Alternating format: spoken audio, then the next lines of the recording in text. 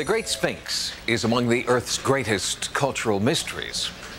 In the 1930s, self-styled prophet Edgar Cayce predicted that the secrets of the Sphinx would be revealed sometime in the 1990s, and Cayce, it turns out, may have been right. 10,500 BC, this is when the Sphinx is gazing directly at his own image, the constellation of Leo. And if we are to turn 90 degrees and face due south, we would see the three stars of Orion's belt in a pattern that mimics exactly the pattern of the pyramid on the ground. So we have here a perfect conjunction taking place only and only in 10,500 BC. But history books teach us that in 10,500 BC, our human ancestors were still in a primitive state, incapable of the advanced astronomical and engineering skills necessary to build great monuments. We're suggesting that the entire foundation on which our notion of human history rests is faulty.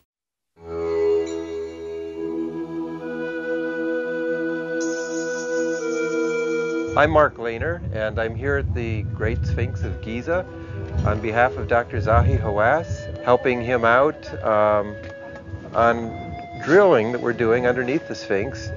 In our first hole here will be underneath the Sphinx's left paw. Perhaps the most visible example of an advanced civilization in Egyptian prehistory is at the Great Sphinx itself.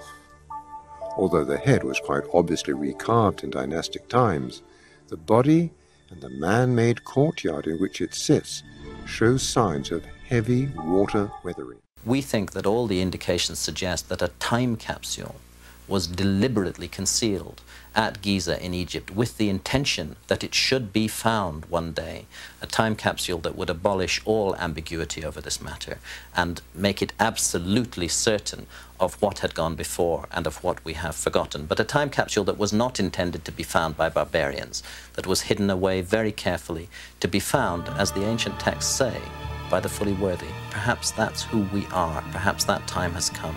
Perhaps that's the decision and the awe-inspiring prospect that we confront in the near future.